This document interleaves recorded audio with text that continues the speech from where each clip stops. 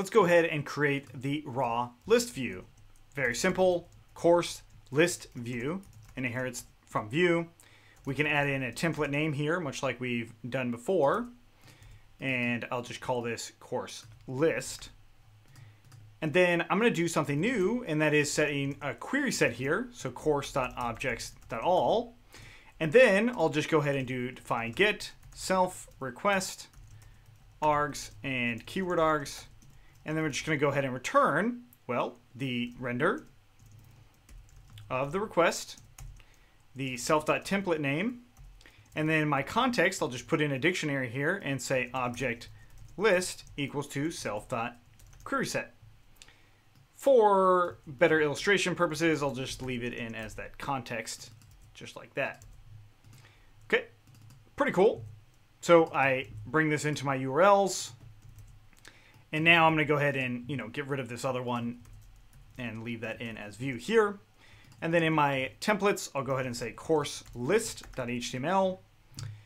And from my product list, I'll just copy that one there. And I'll not worry about a link for now. I'll just show the actual title, save it, okay, and go back into our courses, just that one list. And we see that I've got 2 in there. Very simple, very easy. But I want to go one step further to get it closer to how the generic view works. And that is defining the getQuerySet method here. And what it's going to do is, well, it's going to return self.querySet.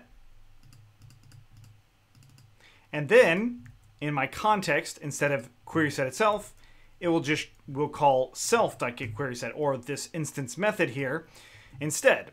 So if I save that, refresh in here, it's the exact same.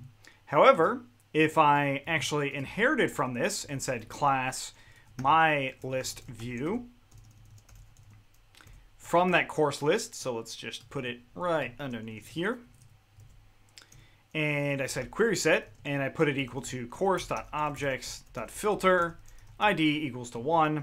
This will actually give me a list of items, even though it will only give me 1.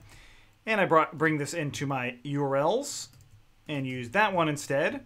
Save that. I refresh in here. Let's make sure I've saved everything. Okay, I refresh in here. What do you know? There is the biggest benefit of using class-based views is this inheritance property. Of course, I'm not actually going to end up doing that, but I wanted to show you for illustration purposes. Let's bring it back to what it was. That's it.